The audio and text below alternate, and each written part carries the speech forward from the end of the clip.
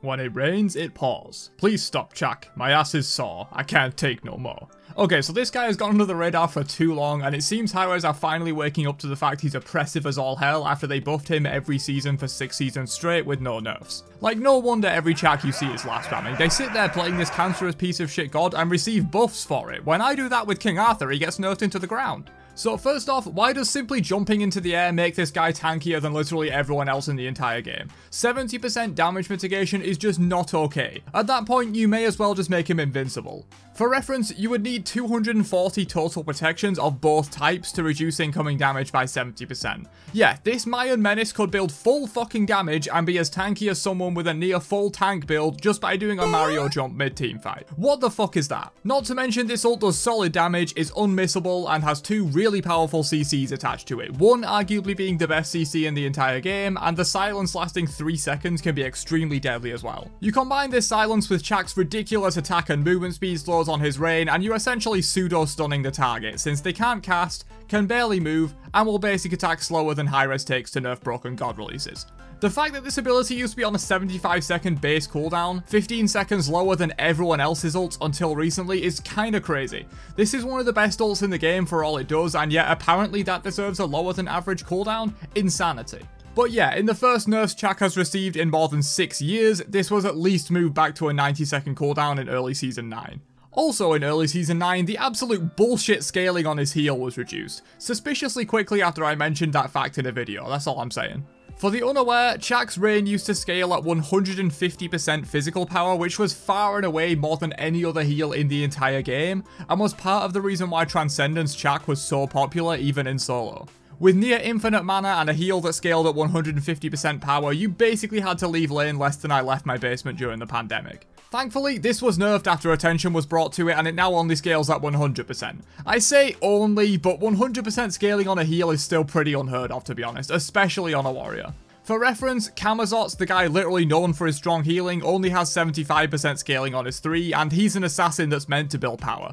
Taking a warrior example, Amaterasu's heal is similar in terms of being tick based while having some other benefits tagged onto it, and this scales at 20%. Absolutely laughably small, 1/5 of CHAAC's heal and less than 1/7 before the nerf to it. With the amount CHAAC players spam this bullshit ability, I'm surprised he's not caused some kind of biblical flood at this point. But of course, the heal isn't the only component of Rain. It's also one of the strongest movement and attack speed slows in the entire game when stacked twice using his axe. I mean, I hate hunters as much as the next guy, but this supposed ability-based warrior being able to outbox almost any auto-attacker in the early to mid-game just because their attack speed gets fetus deletus by this ability is not okay. 6 seconds of minus 50% attack speed and minus 80% movement speed is just absurd. Now, granted, it's not actually an 80% movement speed slow because of diminishing returns, it's actually more like a 57% slow, but that's still crazy good to the point where no one is really escaping you without a jump or dash. And the Mayan Menace can just wail on you for that whole 6 seconds. Honestly, I'm not really convinced on all the arguments that people make that tanks do just as much damage as squishies while being tanky, but if any god would convince me of that fact, it would be CHAAC. Mainly because a lot of his tankiness comes from his base kit for free and he doesn't even have to build tank items to be tanky. I mentioned the ult's mitigations before and how it's roughly equivalent to 240 of both protections while channeling, but there's also CHAAC's outright busted 2 that can give him yet another 100 protections for 6 seconds.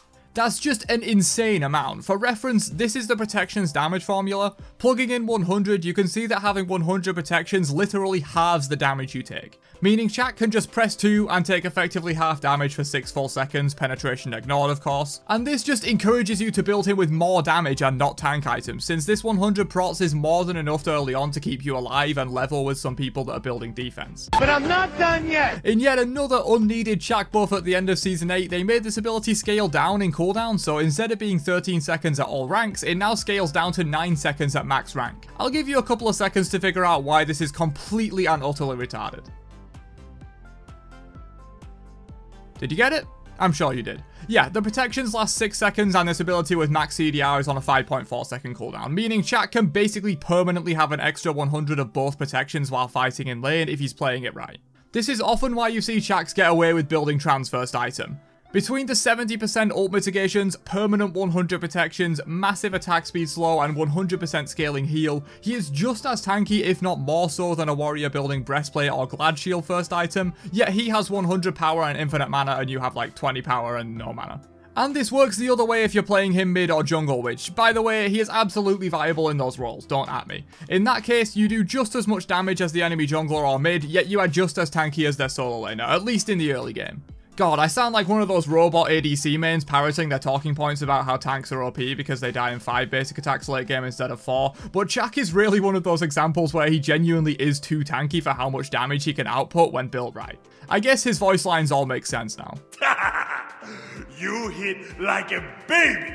Full tank CHAAC is a waste of his potential in my opinion. You absolutely can get away with 1, 2, maybe even 3 damage or bruiser items in your build and be just as tanky as a typical solo laner if you're playing it right, while they have 4 to 5 tank items and maybe like 1 bruiser option. It's kind of insane how much this guy's been buffed over the last 6 years, but at least he finally took some much needed nerfs in season 9. But that's enough ranting for one day. Let me know if you enjoyed this one. It's been a while since I've done a rant, but CHAAC's numbers are just not okay, and I'm very surprised he doesn't see more play, to be honest. Catch you guys in another one later on. Have a great day, and peace out, you nerds.